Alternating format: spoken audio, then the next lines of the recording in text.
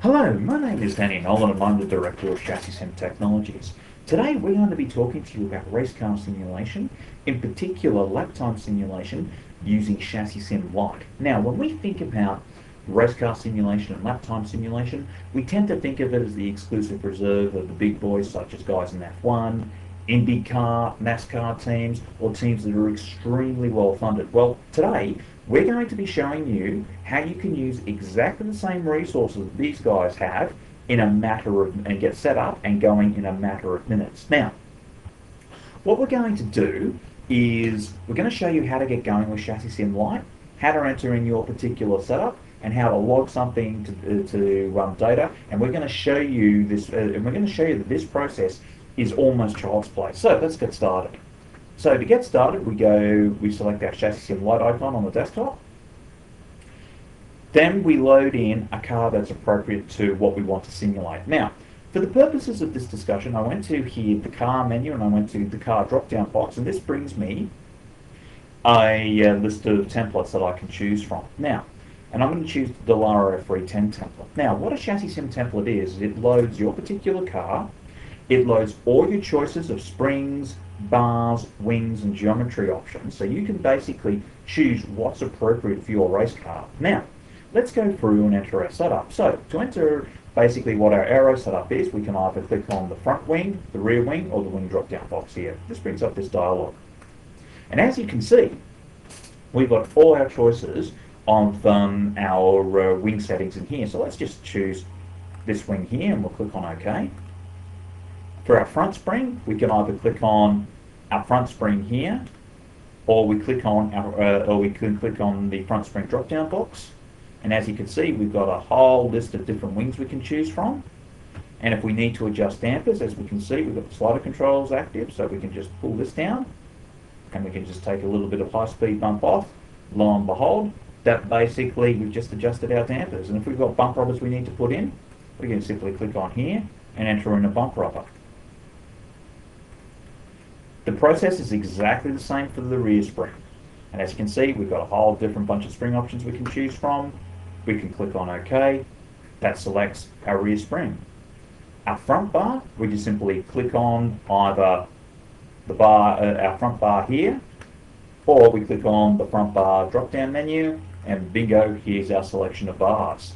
And we just simply click on OK. We do exactly the same thing for the rear bar. So we'll just go down here, click on OK, and we're good to go. For geometry, all we do is just we click on basically the double wishbones of the car. Here are all the different geometry options. And basically we're just doing this for the rear of the car, because with the front of the car we've only got one option loaded anyway. So we just click on OK.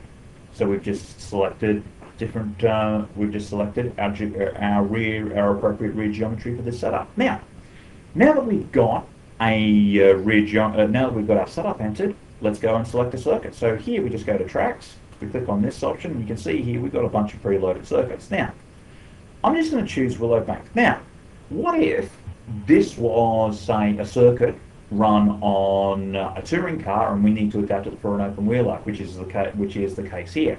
That's easy. We just go to click here to edit grip and bump scale, and as you can see, because the open wheeler isn't going to be using the same sort of curving as the touring car, we just simply scale down the bumps we're going to use.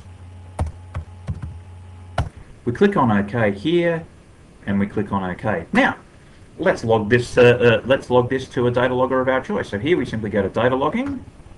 I'm going to say I want to log data. We'll log data to Motec Interpreter.